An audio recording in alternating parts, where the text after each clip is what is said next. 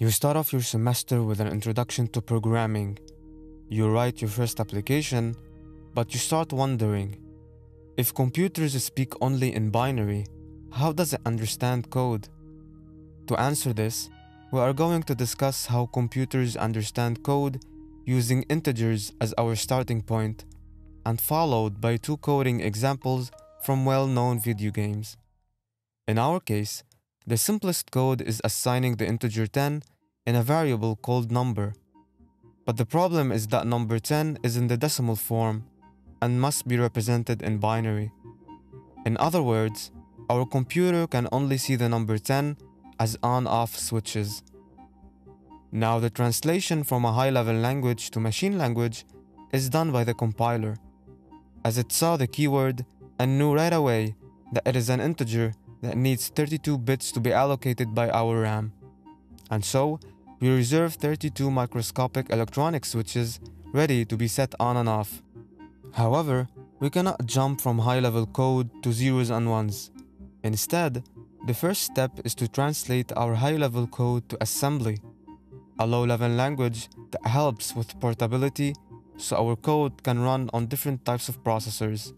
This instruction means that we move 10 to memory location 500, and the binary representation of that instruction is the following. Move is called an operation code, specifying the role of the instruction.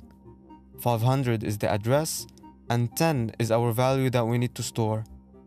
But one more thing, because 10 is only 4 bits, we pad the remaining 28 bits with leading zeros, and all that is left is execution.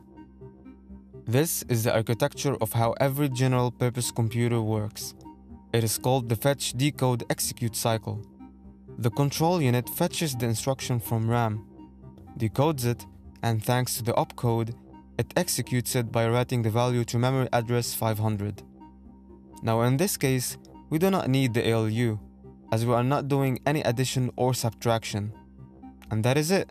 That is exactly how our computers understand and process our original line of code. With that out of the way, let's see how programmers actually use this in practice. In the video game Crash Bandicoot, where the player can harvest Wumpa fruit, each time you pick up a fruit, the number gets incremented and displayed on screen. In this demo code, we initialize an integer fruit to 0 to count the number of fruits.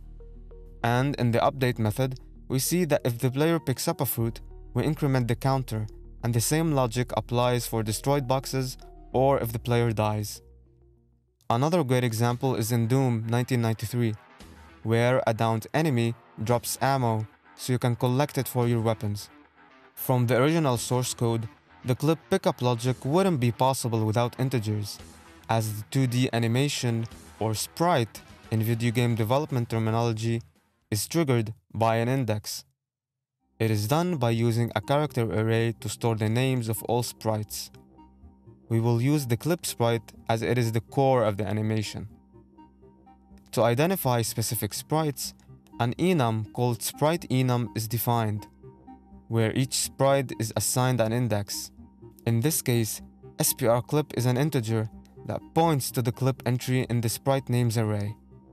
This index is then used in the states array, where it is associated with a specific state, including its frame, duration of the animation, and other properties.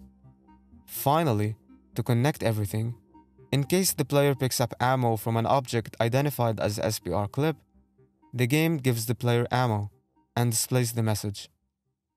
This essential feature wouldn't be possible without integers, as they serve as an index to access elements in constant time.